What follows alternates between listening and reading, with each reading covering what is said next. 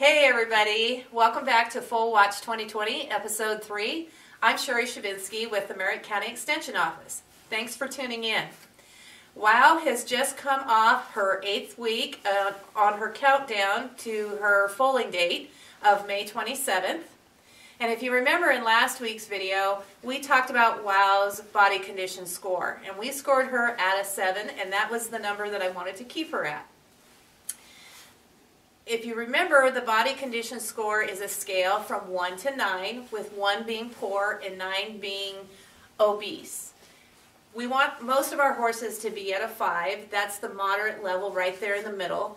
But for our mares that are getting ready to have a foal in the spring, we like to have those at a 7. Because remember what I said, that mare is going to lose a lot of weight after that baby's born, once that baby is nursing and has a lot of nutritional requirements of its own so that it can grow. So how do we get that mare to that 7 on the scale? Well, the bottom line is nutrition. It's all about good quality nutrition. First rule of thumb when it comes to feeding horses is we have to remember that forage is always first. Everything falls back to the forage. Okay? We want good quality hay that they can have access to pretty much all day long, really, in a way. Horses are grazing animals, and their digestive system works that way. Their stomachs get very acidic if we don't have enough food in there all the time, which can cause to digestive trouble. So we want to have hay in front of them a good portion of the day if they aren't out on pasture and able to free graze on their own. Okay? We, though, like to hand feed our horses. The second rule of thumb is to make sure that you always feed your feed based on weight, not by volume. Okay? We don't want to take just a bucket and fill it with so much feed and just throw it out there and say, well, because this is an 8-quart bucket, we know it's going to hold 8 quarts of feed, but we don't know how much that feed weighs. Okay? So that's why you need to weigh it. We weigh all of our feed on a scale. This is just an antique scale that we have, and you'll see that it's actually set back. It's not on the 0 number there, and there's a reason for that, because we put our bucket on there, and we see our bucket weighs about 1 pound. Is that right? Okay, so when we go to add our feed, we're up to 0, and I have just a cup of feed here. And are we at 1 pound? Looks like we're at 1 pound, right? So now I know that this bucket contains 1 pound of feed. Okay? So we feed an alfalfa and other forage-based feed that our horses get every single day. It is a great source of fiber, and it's a 14% protein feed. This particular one is an 8% fat. Really good feed for a horse in Wow's condition to keep her where she needs to be and to add that extra weight. So we're really pleased with that. So let's go check out Wow now. Let's see how she's doing this week, and we'll take our measurement, and we're going to give you a 360 view of Wow this time. So hang on just a second, and let's go check out Wow. Okay, so here's Jetsettin Wow. We just brought her in from outside. And we're going to talk just a little bit more about nutrition and why it is so important to horses. Well, first of all, horses have a very delicate digestive system. Horses can be prone to colic or just stomach upset, so we want to be very careful of what we feed our horses. Do you have any idea how long the horse's digestive system is? Would you say it's 20 feet long? Maybe 30 feet long. 100 feet long? Or 75 feet long? What would your answer be? Well, if you said 100 feet, you would be correct.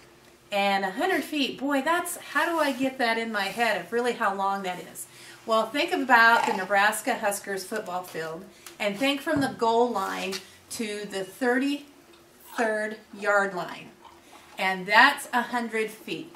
So that is how long Wow's digestive system is. It has all kinds of parts in there, from the intestine to the colon, the cecum, all kinds of stuff that's more detailed than we can go into here. So we need to make sure that we're feeding her correctly so that she stays nice and healthy. So what's the other reason why that proper nutrition is so important for a mare while she's in foal? Well, some research has shown that the ultimate height of a horse is decided by the nourishment they receive during gestation. Wow, that's a big thing right there. And once the foal is born, genetics do play a big part, but so does the nutrition in the growth and the development. So again, the nutrition really comes into play on those growing foals, and it's very, very important. Foals will attain approximately about 90% of their mature height and about 75% of their mature weight just in the first 12 months of their life. Okay? So let's take a look at Wow here just a little bit. Hannah's going to help me out here, and she's going to take a 360 view of Wow for us. I am. Yeah, she is. So let's take a look at Wow's belly there again. She looks a little bit bigger this week, don't you think? So Hannah, why don't you just walk on around Wow and get a good shot of her from behind. And let's stop and let's look at this part right here. Do we see how much of that is sticking out right there? That's all baby right there. That's for sure. And she's starting to hang a little bit lower. Wow was a little bit more uncomfortable this last week. I could tell she's a little more irritable. The baby's been moving quite a bit. So she's starting to get to that point where she's going to be ready for this foal to be born. So Hannah, come on around over here and show her from this side. From this side. So we never get to see this side when we've been in the stall so far. And we're going to come walk around back over here. And one of the things that we're starting to notice now at this point in her pregnancy, come on back this way, Hannah, it's particularly in the evenings, that we're starting to see some swelling in her udder. So we're going to just show you a little bit of shot of that.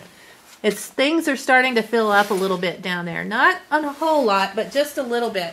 So we know that we're working on reaching our time here.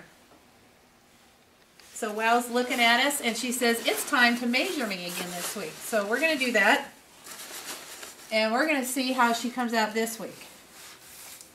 So we pull out our trusty tape.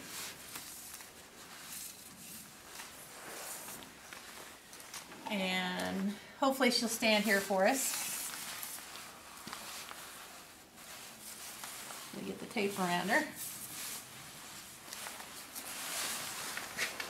Oh, she's getting wider. It's harder to reach to grab it. So I'm going to pull it back. Does that look about right? Is that where we were? So where are we at? Looks like we're about 94 inches, right? Okay, so she didn't change too much from last week, did she? All right. We'll put 94 inches on our chart and we'll check it and see where we are. So there's another week gone by. So I hope you enjoyed this video. And we'll see you next week and we'll see how things look after week 7. Bye.